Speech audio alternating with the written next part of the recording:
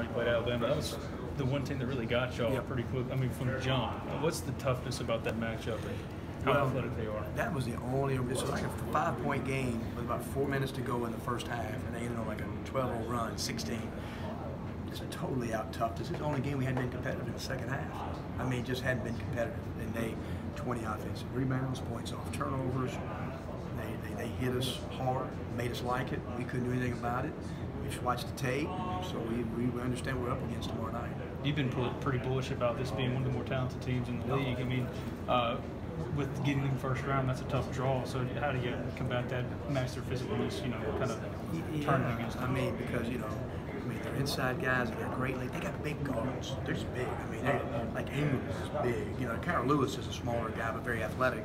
Petty's big. Mac, they're all big physical guards. So, it's just something that we just got to play better. Alabama had a lot to do with it. We didn't play great at all. But the biggest thing is just the physicality, 20 offensive rebounds. I mean, that's just something we've got to change tomorrow night. You guys have rebounded it a lot better the last few weeks. Has that been because of an emphasis, or because maybe some guys just finally started to understand what you were asking for, or what do you attribute it to? Bruce Stevens helps us. Just when he rebounds the ball better. We're trying to get Blake Henson to rebound the ball better. He's done it a little bit better. TD has been an inconsistent rebounder over the last 2 weeks. He can show he can go get 12 rebounds against Kentucky.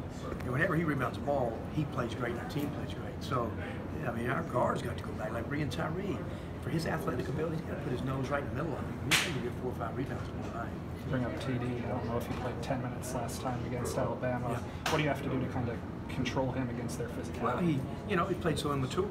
He reached and grabbed, got technical, fouled out with 16 minutes to go in the game. So I just left him in there. I said, I'm just going to leave you out there. And then he fouled out, and he did. He made another reach, and he fouled him out with 16 minutes to go. And he's had such a great senior year, but that night, he wasn't a very mature player, and he needs to be a lot more mature and play well tomorrow night. You mentioned going into Missouri that you straight up told the team this is a play in your NCAA tournament. To get that pressure off, do you sense these guys are practicing looser, coming into this a little bit more loose maybe than that do or die feeling going into Missouri? I still think we've had some good toughness, but we treated it just like that. We told them it was a play-in game, and we felt that way. But obviously, you never really ever 1,000% know. So we understand how big the Alabama game is for Alabama and for us tomorrow. Thanks, Kermit. All right, appreciate it. Thanks for being here.